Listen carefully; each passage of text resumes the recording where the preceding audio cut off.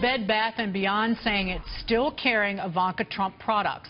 The retailer was forced to issue that clarification after one of its customer service representatives incorrectly claimed that they were no longer carrying Trump's line. While other companies have actually dropped Ivanka products, like Nordstrom, for example, overall sales of her line have surged. One estimate says sales have jumped fivefold.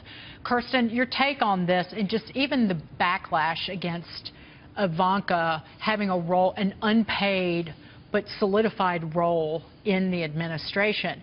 I just think it's so hypocritical when people attack, feminists attack another woman simply because she might not agree with their political views. I totally agree with you, and also the double standard between if this was a Democratic president's daughter in the White House, they would be so laudatory and they would just be fawning all over. But I think she's such a wonderful example for working moms trying to juggle a lot of things. Yes, she has a lot more privileges than most moms who have to work, obviously. But another great thing about Ivanka is that she's bringing to the forefront, it hasn't been getting a lot of coverage, some real issues that Democrats should be very happy about. I mean, that they've tried to champion themselves. Human trafficking, maternity leave policies, family leave, all of these things. And, so she's really doing a great job. And I think that we should try to root for her to do a good job rather than, as women, trying to tear her down, because that's what we're all about, right?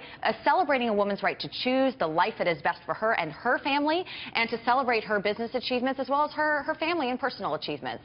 And Bed Bath & Beyond, too. They know that a lot of their market share is in the middle of the country, so they have to be very careful on how they react and respond to her brand. Well, and I think it's that it says something that Bed Bath & Beyond had to come out and clarify this and deny it, because the companies that have hung on to the Ivanka Trump brand, they see upside. Right, It's important that customers know you can still buy the Ivanka brand here. And by the way, Ivanka handed over the reins of the company to her CEO earlier this year, well before this role in the White House was ever solidified. There's a common thread here. Stuart Varney talked in the last segment about how investors are getting emotional and letting their biases affect their decisions. They want the market to go down and it's not working for them. Well, the thing is this.